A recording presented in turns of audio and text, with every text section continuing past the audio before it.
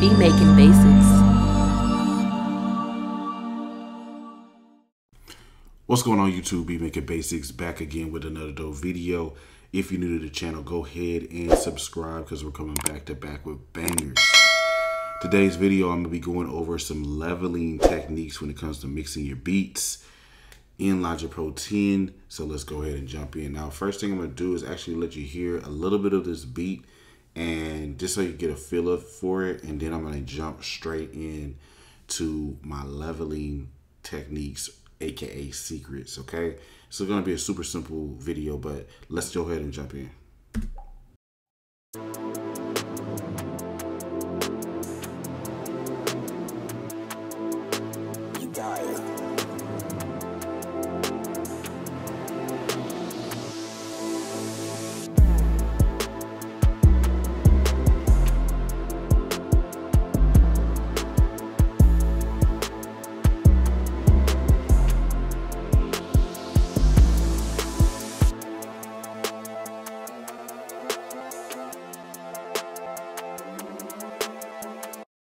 Alright, so that's going to sound pretty hard once we finish mixing it. But since this video is about leveling, let's just go ahead and jump into that part of it. So first thing I want to do actually is go ahead and export this as audio. We're going to export this audio, put it into a new session, and then get the levels. Okay, the reason why we want to turn it to audio because, you know, most of the time your computer is going to be able to process audio a whole lot better. You know what I'm saying? So, you know, think about it like this. Say if I have some certain plugins and stuff like that on here, if I have it like printed to the audio, then it can, you know, be easy on the CPU power, so, or the computer power. Anyway, before I actually do that though, what I'm gonna do is do a Command Shift S, do a save as, and then just say 2. And then I'm gonna come over here and literally just highlight all the tracks and then scroll down to utility and push gain, put the gain plugin on there. Now, what the gain plugin is going to do is basically help us to get the levels pre-fader, meaning that say if something's coming in a little hot, this could take the sound down pre-fader without, you know, messing it up, destroying it, or basically you know, manipulating the sounds or something like that, messing it up. So I'm just gonna go ahead and hold down Option and click on the fader. It's just gonna take everything to nominal gain. I'm also gonna do the same thing on the pan. And then we could decide if we wanna turn off some of these effects. I'm just gonna leave all of them on except for this. And then from here, I'm actually gonna take everything out of the buses and then put them all into the output. So I had certain things grouped and bust out. We're gonna take that off, and basically from here, I want to take the time to make sure that nothing is peaking super high in the mix. So that's what I'm gonna do. You'll see what I'm doing. That's kind of loud, so I'm gonna turn this down some. And I can still see what's going on here. So like that kick, see how it has that little distortion.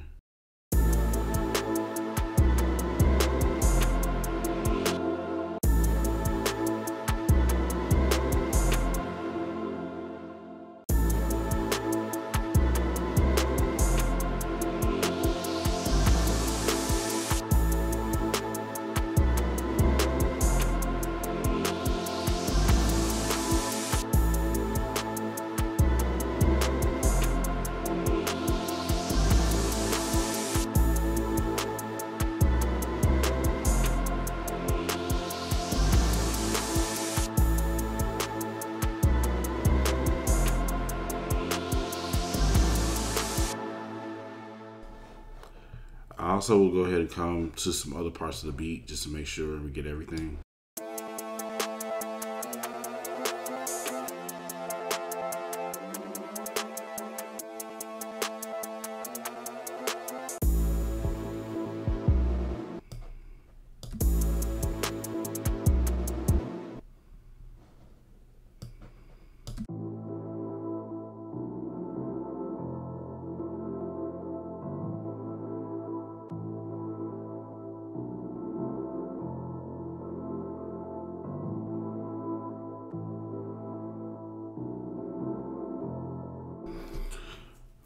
might even have to reformat the beat a little bit. Honestly, I kind of like how that starts as an intro, but we're gonna leave everything alone. Anyway, let's keep on going here.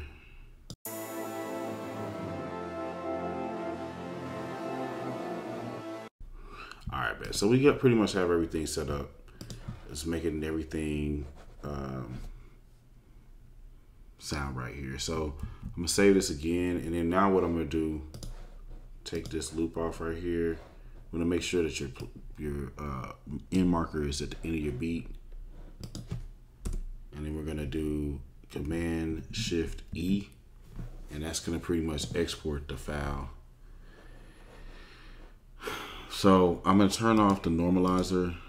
We're gonna, include the audio tail, include volume and pan automation. That's not necessary.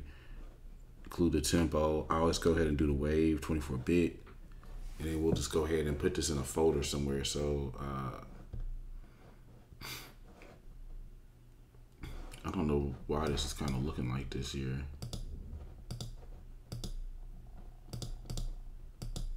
There you go. So we're gonna put this on the desktop.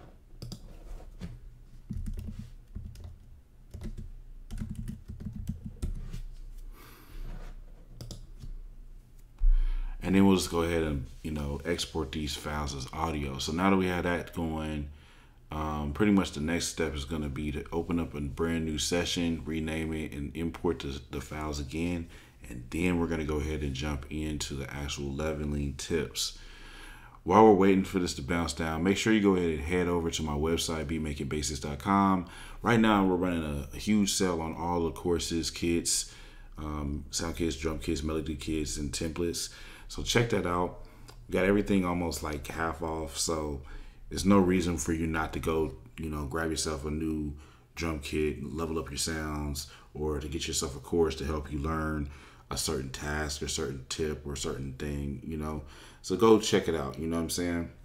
Also, we got something called our channel perks, so you can join on the channel as well. It's a real cheaper option, but I throw some videos on there that are exclusive or whatever that you're not gonna see on YouTube if you're just a normal subscriber. Anyway, let's go ahead and now save this one more time. We're gonna go ahead and create a brand new session.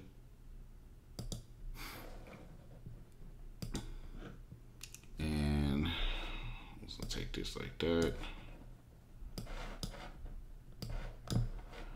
I usually just go ahead and go with an audio track. We're gonna go ahead and push the BPM up first. And then from here, I'll go to my Finder. And I can just throw these stems in here, All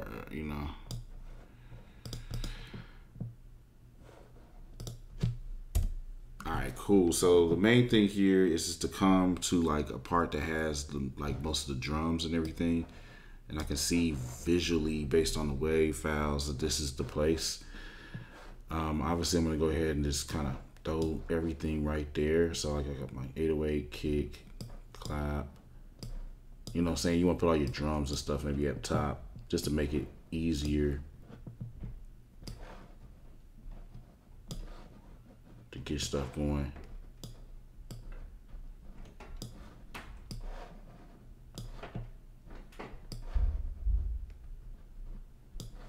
So we do that. And then the trick with this, or the tip that I really want to focus in on here when it comes to leveling, is literally just mixing everything off of the kick. All right, like the kick is really just the main thing, you know what I'm saying, when it comes to like hip hop beats, rap beats, etc. Like if that's not thumping, it's gonna pretty much mess your beat up some. So we'll just go ahead and come over here to kick and bring that up. That's gonna go start off at nominal gain. So basically we want that kick that at all times to be kind of punching through the mix and shining through. So if we just take the kick up first, and then we can come over here to some of the melody parts and like bring them in and bring in some of the other drums and stuff like that. So I'll just go through that process right now.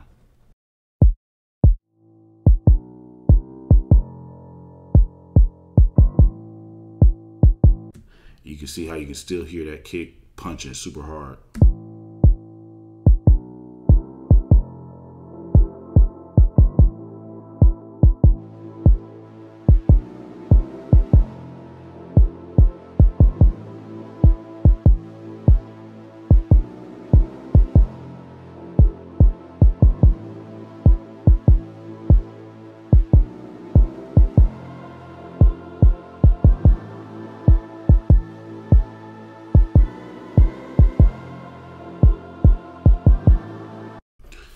So you can kind of hear that the kick is still punching super hard. So now we can start bringing in some of the other elements. I'm gonna next bring in the 808. So the kick and the 808 are the most important parts.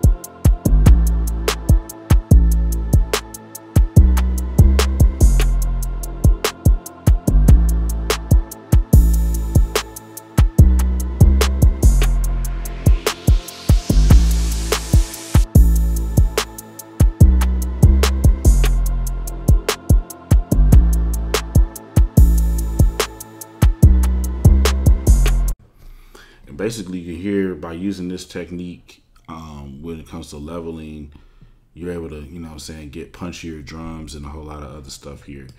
So to compensate this, like, again, first of all, what we want to do is just go to like all the different sections and make sure that like all the melody parts are up, etc., etc. So like I'll come over here and make sure this sounds right.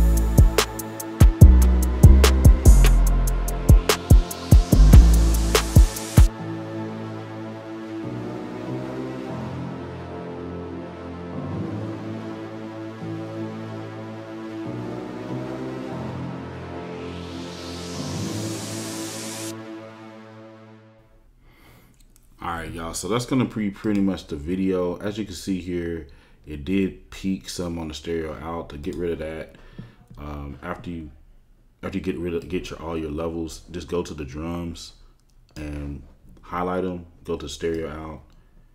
Go to available bus. Do the same thing with the melody. And now I can come to these aux tracks and turn it down some. To ensure that it's not going to peak, but you'll still have all the levels right.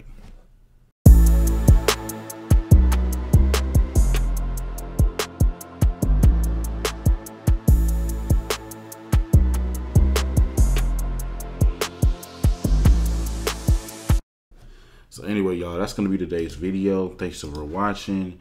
I'll be giving more tips on mixing and everything with this beat. In the videos to come. Make sure again that you go to my site, beatmakingbasis.com, copy yourself a sound kit, drum kit, you know what I'm saying, chorus or whatever, all designed to take you to the next level, help you with your sound, especially if you're a beginner. And if you don't do anything else, make sure you get subscribed to the channel. Without further ado, we're out.